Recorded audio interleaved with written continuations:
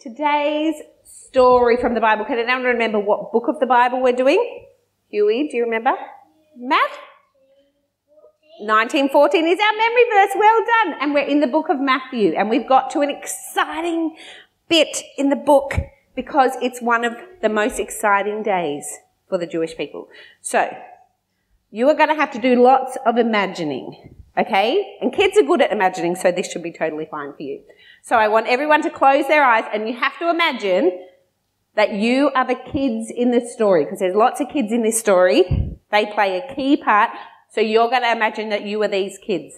And I'm going to get Millie and Seamus to come and just go behind the curtain. They're going to come out at some point. Okay, everyone close your eyes and you're imagining.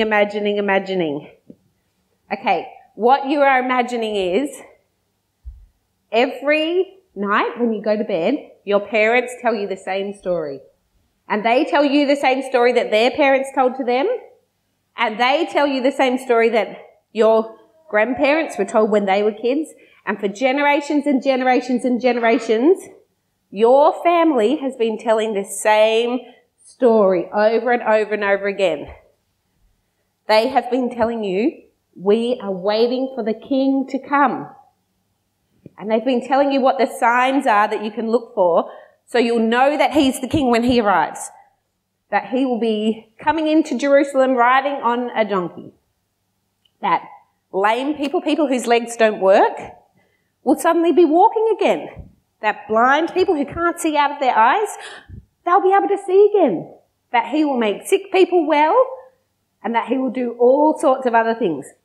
And for hundreds of years, hundreds and hundreds of years, you and your family have been waiting for exactly the same thing. You have been waiting for the day when the king arrives. So now I want you to imagine that someone has told you, the thing we've been waiting for hundreds and hundreds and hundreds of years, it's finally happening. It's happening today. And he's coming. Okay, so stand up. I want you to imagine how excited you would be. In the Bible story, it tells us that the children were shouting and jumping and leaping around.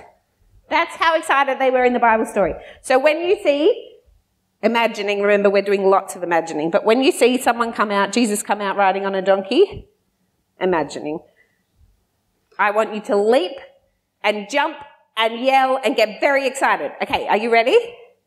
I don't think you all look like you're very energetic, so we might do a little practice. So let's practice being as excited as you've ever been in your whole life. Ready, set, go. Okay, I want you to do that, but times like 100. Snazed. I don't know what Christmas is like at your house, but that's not as excited as we want to be. Okay, so step it up. So even more excited. So remember, you've been waiting for hundreds and hundreds and hundreds of years, and finally we can see him. Here comes Jesus on the donkey. Jesus and the donkey, please come out now. Here he comes, we're excited! Okay, here he comes and he's riding past and we're cheering and we're excited! Okay, thank you, Jesus and the donkey. Okay, so that took a little bit of imagining, but let's sit down because do you know what? That was probably the most exciting day in those kids' life. To see the king that you've been waiting for hundreds and hundreds and hundreds of years, and that you've been hearing about every night of your life, and your parents have been hearing about, and everyone was excited. Okay, so it was an exciting day, and do you know what? Just like the children in the story all those thousands of years ago, it's an exciting day for us too. Because Jesus is not just their king. When they saw him coming and they were cheering, but he's our king too. And he's your king. And if he's your king, I want you to remember two things this week, okay? That he's your king and he loves you very much. And if he's the king, then he's the boss, okay? So then you can read in the Bible all the things he wants us to do and all the reasons why we can love him. But he is your king, so I want you to remember that.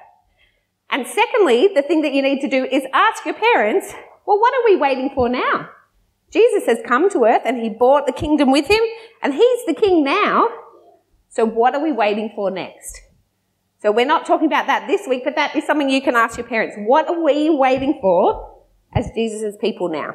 Okay? So let's pray together And thank Jesus that he's our King and he loves us. And you can keep imagining being those children in the story while Bernard's talking and while we listen to the Bible reading. Dear Lord Jesus, thank you that you are our King. Thank you that when you came to earth, you didn't just come for the children who were watching you on that day, but you came for these kids here now and all of us too.